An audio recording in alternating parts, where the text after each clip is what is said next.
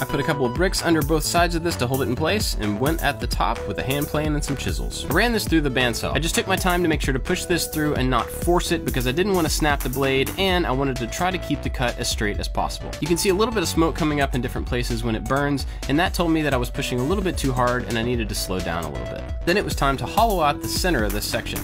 I measured in from both ends of both pieces just to give myself a point of reference, and then used a circular saw to make some cuts there. For about an hour, I used a chisel and a hammer and just cut out as much of this area as I possibly could.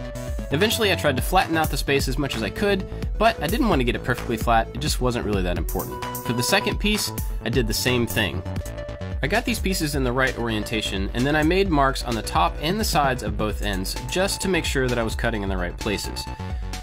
Then I took these to the table saw, put the blade at 1 inch and the fence 1 inch from the blade. I ran these pieces through and cut out a 1 inch square on the end of both pieces. I put in the biscuits and reattached these pieces and then added clamps to the flat side to hold them together. This worked pretty well, but it was actually a really weird shape to clamp. I also noticed that some of the bark was coming loose from the bottom where I'd cut it. So I squirted some glue underneath the bark in between it and the wood and then used a strap to hold them together while it dried.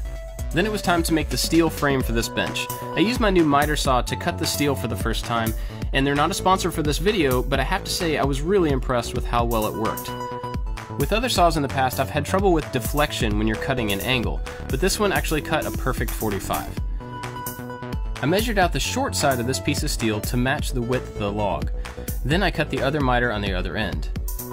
I did a test fit with this piece to make sure that it fit inside the log, and then I just copied its size onto another piece of steel. I cut this one down as well, and these will act as the top and the bottom.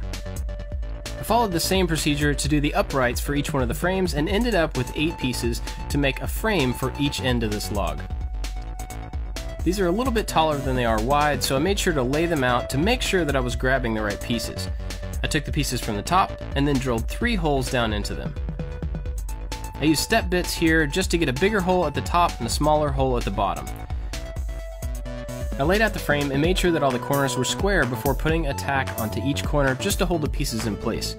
Once I had a nice tack there, I went back and did full welds on the inside and the outside of all of the corners. I like frames like this to be flush on the outside, so I took a flap disc to each one of these welds to get them completely flat. On the inside corners, I wasn't quite as worried, but I used a file just to try to wear them down a little bit. Then I went over the entire thing with a flap disc really lightly just to remove the mill scale. Then I made another frame the exact same way for the other side. I flipped over the log and fit these pieces into the gaps that I'd cut. Once they were in place, I measured and marked the center of each one of these and then measured the distance between them. I just cut another piece of square tubing with a flat end and fit it in between these two. It was easier in this case to hold them in place with clamps and tack them before doing full welds rather than trying to use the welding table. This way I knew that they were perfectly square to each other and in the right position. I ground this one down and shined it up with the flap disc just like I did the other frames. Then I took it outside and added a couple of light coats of semi-gloss black. And while that dried, I got out the hand plane to completely flatten the top. Actually, I didn't fully flatten it. There were some areas that were pretty low, and so for those, I used an orbital sander just to round them over. You're just going to be sitting on this, so really, I just wanted to smooth it out. To hold the seat panel in place, I made a couple of cleats out of hardwood just to attach to each end.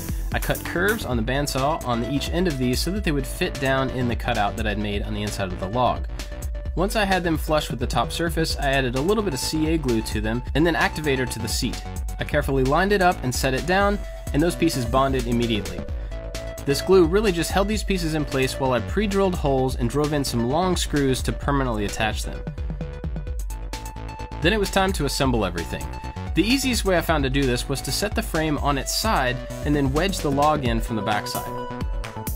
It was tight enough that it held in place so I could drive in the screws.